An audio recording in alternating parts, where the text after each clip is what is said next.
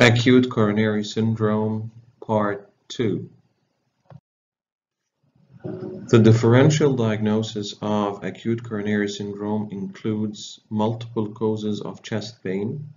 This slide contains a list of potential causes of chest pain, including cardiac, aortic, esophageal, lung, pleura, musculoskeletal, neurological causes of chest pain. Diagnosis of acute coronary syndrome. The assessment of acute chest pain depends on, number one and foremost, is the analysis of the character of the pain and its associated features, evaluation of the electrocardiogram, serial measurements of biochemical markers of cardiac damage such as troponin I and T.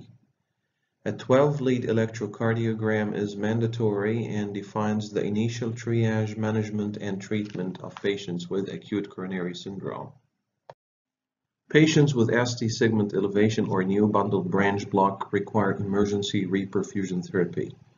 In patients with acute coronary syndrome without ST segment elevation, the ECG or the electrocardiogram may show transient or persistent ST segment T-wave changes, including ST depression and T-wave inversion.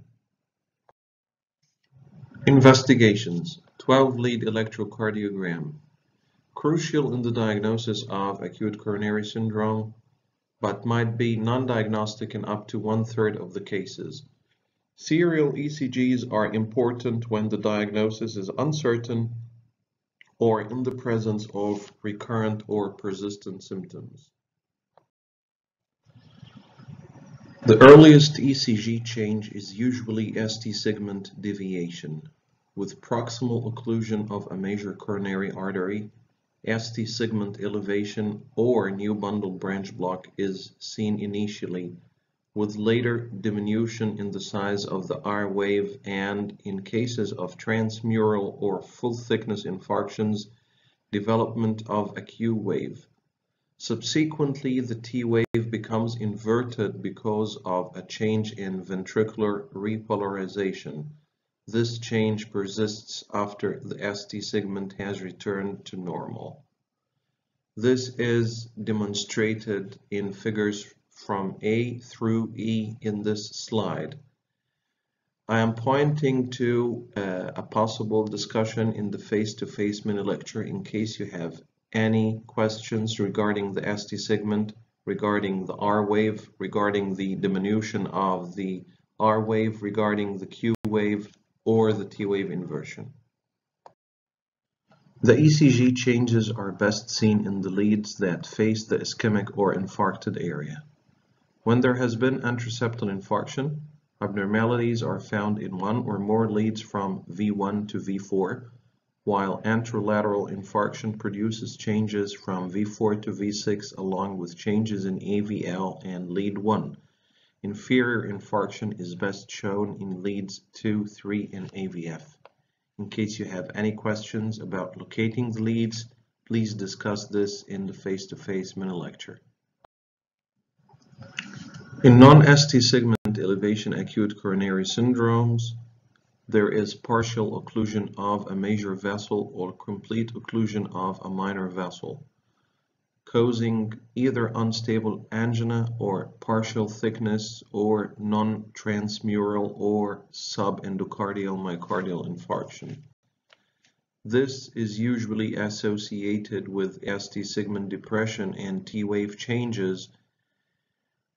In the presence of infarction, this may be accompanied by some loss of R waves in the absence of Q waves.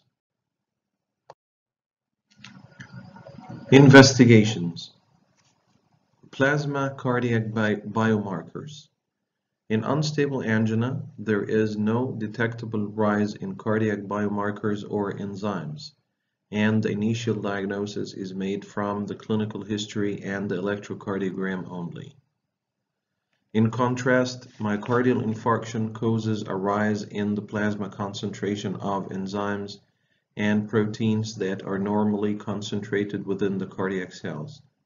Of course, this is explained by the fact that the cardiac cells are damaged, the cell membranes are damaged, and the enzymes within the cardiac cells are released into the circulation and are therefore detectable by laboratory techniques to detect the cardiac enzymes or proteins. These biochemical markers are creatine kinase. A more sensitive and cardiac specific form of this isoenzyme is called creatine kinase MB, and the cardiac specific proteins troponins T and I. Admission and usually daily serial estimations are helpful because it is the change in the plasma concentrations of these markers that confirms the diagnosis of myocardial infarction. This slide shows changes in plasma cardiac biomarker concentrations after myocardial infarction. Creatine kinase and troponin I, or cardiac troponin I, are the first to rise, followed by aspartate transaminase AST, then lactate or hydroxybutyrate dehydrogenase. It's worth noting that in patients treated with reperfusion therapy, whether it's primary percutaneous intervention or thrombolytic therapy, a rapid rise in plasma creatine kinase happens, which is called the washout effect. Echocardiography. Echocardiography is used in patients with acute coronary syndromes to assess ventricular function and detect important complications such as mural thrombus, cardiac rupture, ventricular septal defect, mitral regurgitation, and pericardial effusion. End of part 2. Thank you very much.